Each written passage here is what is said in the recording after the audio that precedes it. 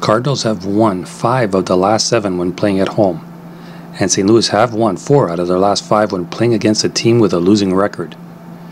Chicago struggles following a day off, losing 6 out of the last 7. Starting pitcher Keegan Thompson pitched well last time out, but prior to that was rocked by the Mets, losing 8-0 after allowing 8 hits and 5 runs in only 4 1/3 innings. Thompson suffers from control issues at times, walking 3 batters or more in 2 of the last 4.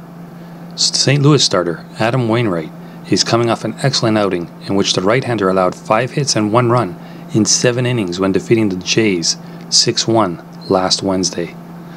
Gotta go with the Cardinals here.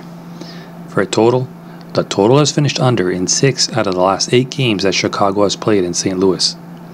On top of that, the total has finished under in 4 of the last 5 Chicago has played on the road, and in 6 of Chicago's last 7 games overall. Adam Wainwright has allowed 2 earned runs or less in 3 of the last 4 starts for St. Louis. Thompson has allowed 1 earned run or less in 3 of his last 4 starts for Chicago.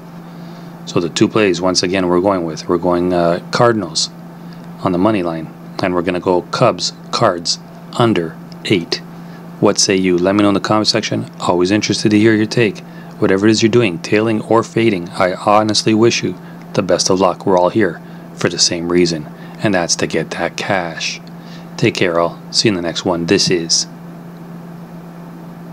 Trending Rabbit.